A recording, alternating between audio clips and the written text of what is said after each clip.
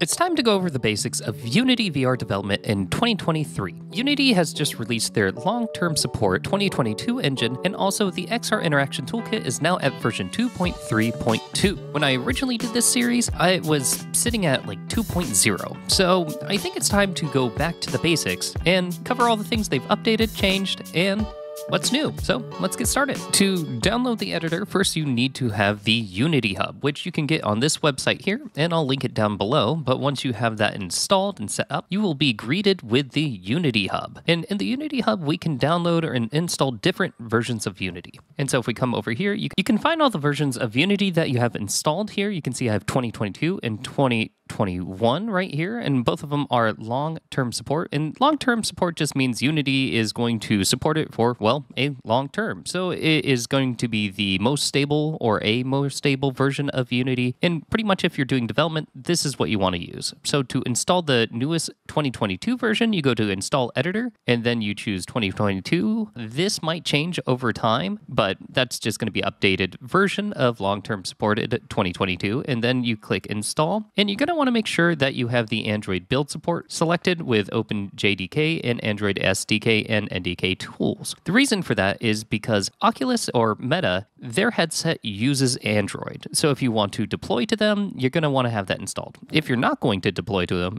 you can probably skip this, but you probably should deploy to them since, the Quest 2 is currently still dominating the VR headset market. Once you hit install, it'll ask you terms and conditions. Yes, yes, yes. Make sure you read it, and then the install will happen. Once installation is complete, we can move on to making a project and starting to get that set up. So I'm going to go over to projects, hit new project, and it'll take a minute. Now, if you have multiple versions installed, you're going to want to make sure you come up here and switch to the version you want to use, which of course is going to be 2022. And for this, I'm actually going to start off our project using the universal render pipeline. And the reason for that is it is going to allow us to optimize things in the future. I actually made a video about it, and I can go into more depth in that video if you want to check that out. But if you're just getting started, just stick with me. All right, we can go over the universal render pipeline later. But yes, if you do not see this here, you might have to download it. You'll see these ones aren't downloaded yet. And so you just have to locate this, hit download template, but come over here. I'm just going to call this VR Basics 2023 and hit create project. So our project has booted up and built. And now the next question, or where do we start, is really what the question should be. And starting off, I think I'm going to create a new scene here. So I'm going to come to the scenes folder, and let's find new scene. There we go. And I am just going to call this, well, VR Basics.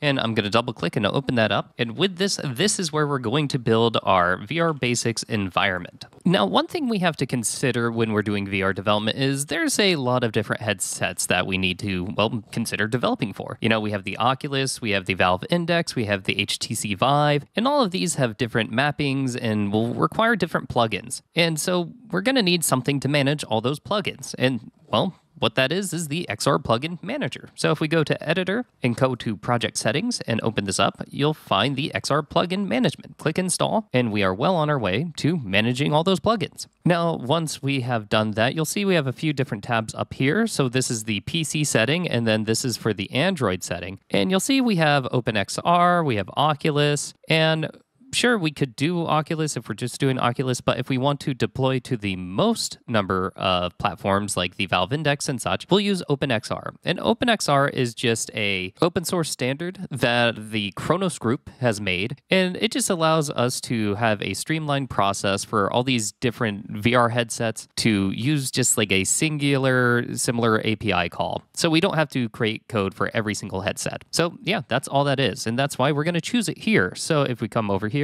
click OpenXR. Now, once it is done installing all of that, it's going to ask to restart. Yeah, just restart.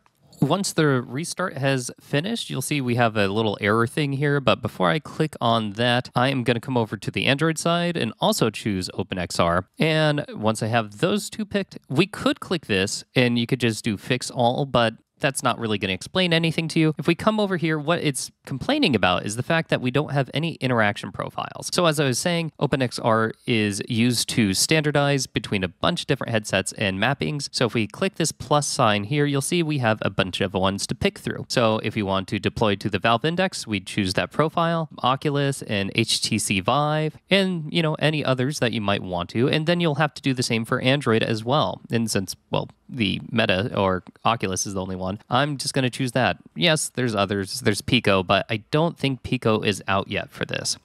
Our plugins now managed, we can exit out of this, and next on the list is setting up the XR Interaction Toolkit. And what the XR Interaction Toolkit is a framework that will provide us a bunch of VR functionality for us to develop with. And there are other frameworks out there that you might want to consider, but I like the XR Interaction Toolkit just simply because it's the one I have the most experience with. If there's any ones that you guys have tried out that you think I should check out, please let me know in the... But right, let's get to installing the XR Interaction Toolkit. So if we come up here to Windows Package Manager, and if we go to the Unity registry, we should be able to look it up over here.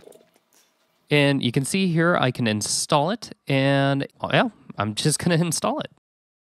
Now, one thing I'll mention is if you do not see the XR Interaction Toolkit using Unity Registry and looking for it, you can find it or you can download it directly using add package from git URL. And what you need to do is just click that and then just put in com.unity.xr.interaction.toolkit. And once you hit that, it will automatically download it.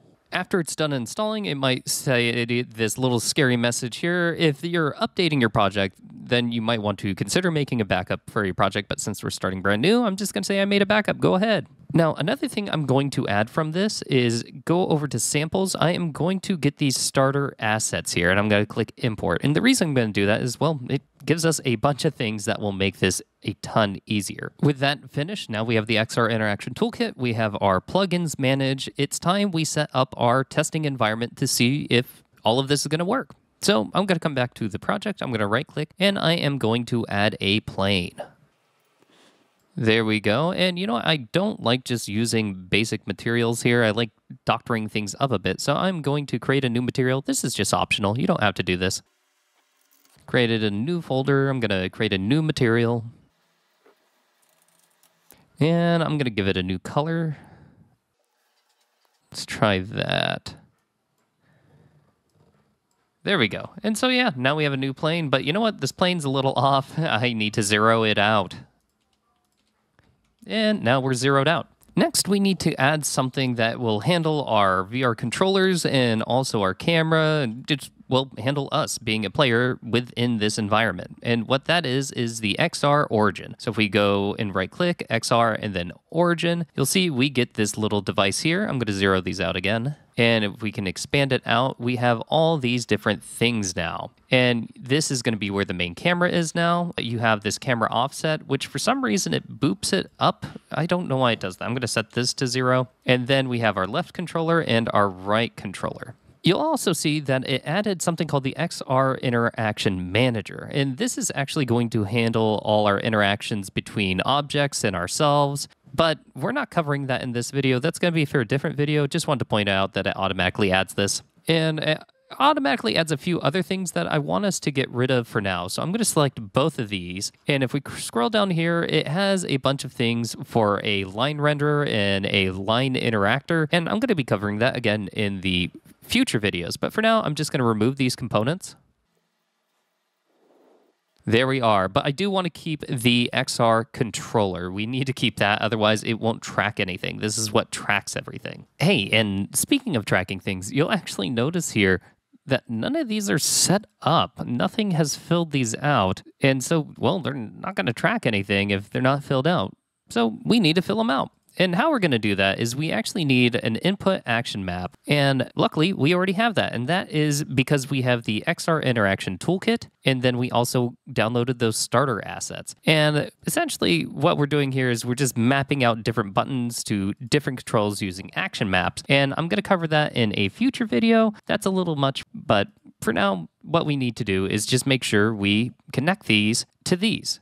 And one way of doing it is we can come up here and click this little icon and hit left controller, and you'll see that fills it all out. And then we could do the same for the right controller. But what if we want to do this automatically? Well, there's a way to do that too. So what you have to do is you come down here. So this is inside assets, samples, XR Interaction Toolkit, boop, boop, boop, starter assets. And then I'm going to choose the left one. I'm going to click add to default. And then I'm going to do the same for the right one, add to default. And you'd think that would do it, but it doesn't. See, we have to come over to editor, project settings, and then preset manager. And all we have to do is type in right for the right one and left for the left one.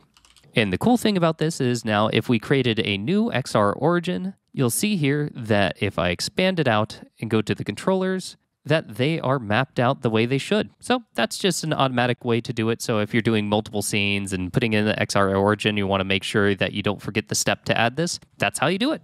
Now our controllers are all mapped out and we should be ready to start, right? Wrong. No, we need more managers. This is like a big company and there's managers and there's middle management. But you know what? That's how you keep things organized. And what I'm going to do is actually add a empty object and just call it XR managers to keep up with the organization.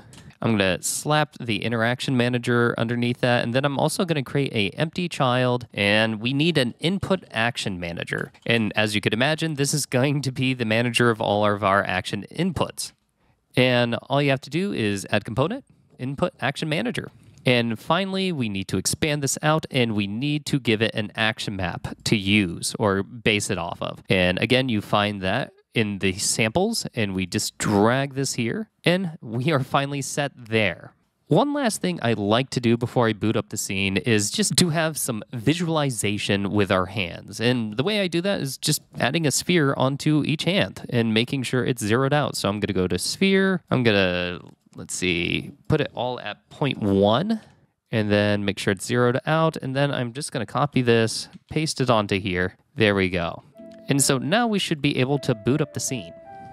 And as you can see, my hands are tracking, things are working, and we are well on our way to building and developing things in VR. If you found this useful at all, please consider liking and subscribing. It's good to meet you if you're new, and if you're not, it's good to have you back. Always a shout out to my Patreon subscribers. Without you, I cannot make this a sustainable part of my life, and I will see you in the next one. Bye-bye!